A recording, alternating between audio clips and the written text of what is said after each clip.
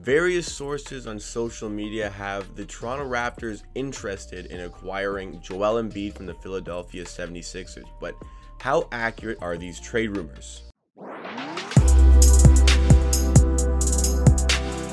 Welcome to Amateur Hour Sports, where we are on our way to 600 subscribers on the channel. So if you like what you see at any point in today's video, you want more NBA content with a focus on the Toronto Raptors, make sure you hit that subscribe button down below to stay up to date with all that content. But today's topic, Joel Embiid and a possible link to the Toronto Raptors. A lot of people have been making a bit of a buzz about this on social media regarding if the Raptors can acquire his services and if they should in fact acquire Joel Embiid's services. So to start off, Joel Embiid is a great player. I think he had an off season with the Philadelphia 76ers. At only 26 years old, yes, injuries have been a bit of an issue for Joel Embiid. I think that Embiid has the ability to be MVP level. Even at the center position where it's very difficult to win that award, I think Joel Embiid possesses the characteristics necessary to win that award. I don't think he's ever going to do it, but I think that if he's utilized correctly and he plays at the best of his ability for a full season, he is MVP caliber. Last season, he averaged 23 points per game and 11.6 rebounds per game, which is very impressive, but less impressive than the season before where he averaged 27.5 points per game and 14 rebounds per game. I think with the size and the athleticism and the shooting ability combined for Joel Embiid, he should be putting up numbers like that every season. 27 points, 13 rebounds plus, because nothing is stopping him. There's really nothing that can stop Joel Embiid from getting his in the paint. I think the biggest issue with his game is, one small issue is having to share a court with Ben Simmons, where the paint's going to be clogged constantly. People don't have to D up Ben Simmons on the perimeter, therefore more of a collapsed paint. It's all crowded. Joel Embiid gets less space. Second of all, Joel Embiid spends much too much time on the perimeter himself. I think he needs to park himself in the paint. Sometimes, of course, you're spreading the floor. That's necessary for the 2020 modern NBA. So spread the floor sometimes, hit your shots, but doesn't hit them at this tremendous clip. I think, if he takes maybe 2 3-pointers a game instead of taking near 3 or 4, which he's taking right now, I think that would benefit his game a lot more. But the trade scenario in question here has the Toronto Raptors sending the Philadelphia 76ers, surprise, surprise, Kyle Lowry involved in another trade rumor, Terrence Davis, and a first-round pick. Not this one upcoming, but a 2021 first-round pick. So the Raptors would be giving up a lot, and obviously the 76ers are giving up a franchise player.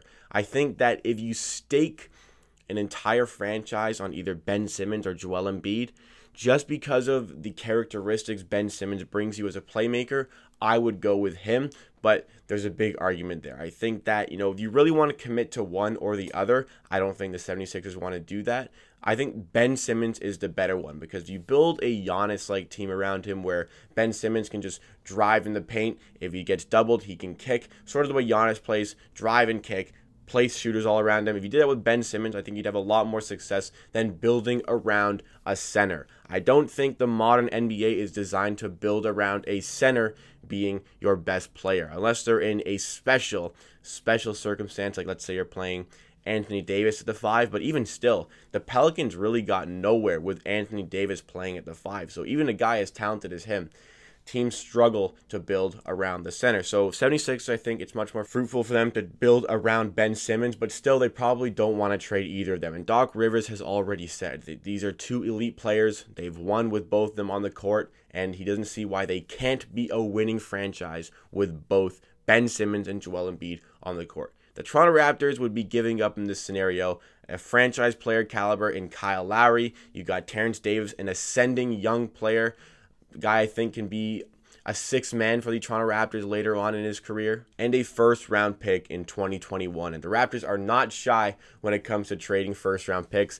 They do that very often. I think for this trade, not only do I see it being very difficult for both teams to accept, I just wouldn't make this trade to begin with. This is not a trade I am a fan of at all. Kyle Lowry is a guy who is a game changer on the court for the Toronto Raptors, and everybody always tries to throw him immediately in any sort of trade discussions. And the only reason I would actually trade Kyle Lowry, because not that I would really want to, but I would be open to doing it if it would significantly benefit my franchise. And in this scenario for the Toronto Raptors, I don't think this trade significantly favors the Toronto Raptors, and that is why I would not make it. I think on the other end, 76ers fans, they wouldn't want to trade for a 34-year-old on a one-year contract for a franchise player in Joel Embiid. Maybe I'm wrong there. Maybe I'm wrong about how they feel about Joel Embiid. But personally, as a Raptors fan, I would not move on from Kyle Lowry just yet in order to acquire Joel Embiid.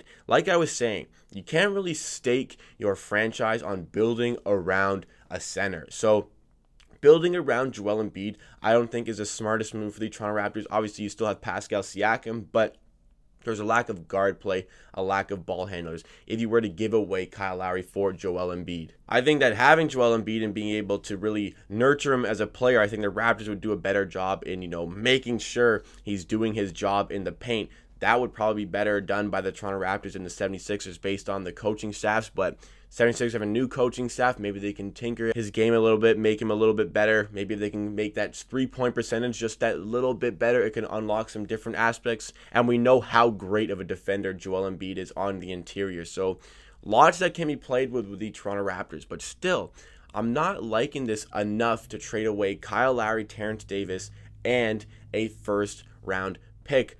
I would rather spend the 1 year with Kyle Lowry because I think that the Raptors have a higher chance of success if they were to keep Kyle Lowry for the season than Joel Embiid for the next season. And also, not to mention the importance of Terrence Davis, and I think he's going to take a bigger role on next season for the Toronto Raptors. One thing that would slightly make sense for the Toronto Raptors in this trade scenario is that Joel Embiid is going to be making less money than Kyle Lowry next year. So if you free up that $4 million that it would free up by trading Kyle Lowry for Joel Embiid, you could probably use that money and lure back a guy like Fred VanVleet. But then Serge Ibaka you would no longer need, so he would be gone. So sure, it's a bit of a money saver and helps you get Fred if you trade Kyle Lowry, but what does it do for your team?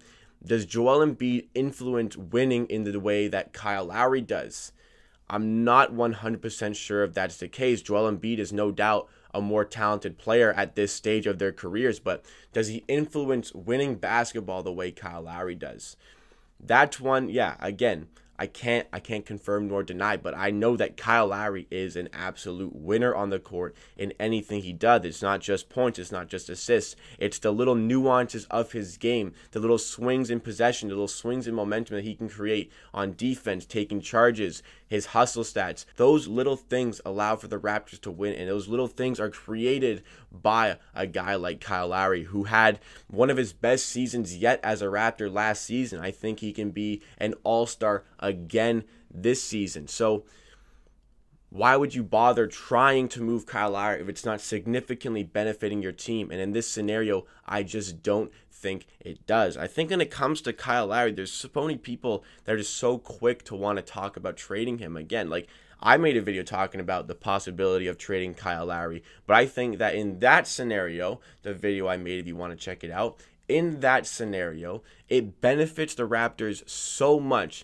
that you can part ways with Kyle Lowry because it's just such a significant benefit for the future of your franchise. And in this scenario with Joel Embiid, I do not think that is the case. Another big underrated aspect about the Toronto Raptors game is that sure, they may not be the most talented team on paper when compared to the likes of maybe the Boston Celtics, maybe the Milwaukee Bucks. But what the Raptors do possess is such a cohesive unit with so much chemistry. The chemistry is really what fuels this team. It's such a likable group of players, and they enjoy playing with each other, and you can absolutely see that on the court. And when you add in a guy like Joel Embiid, who has a little bit of a history of not being the best guy to have in the dressing room, maybe it can be a bit disruptive. Obviously, I'm not in those situations. I don't know firsthand, but there's reports, there's things out there against Joel Embiid as a personality to have within your team. And if he's not willing to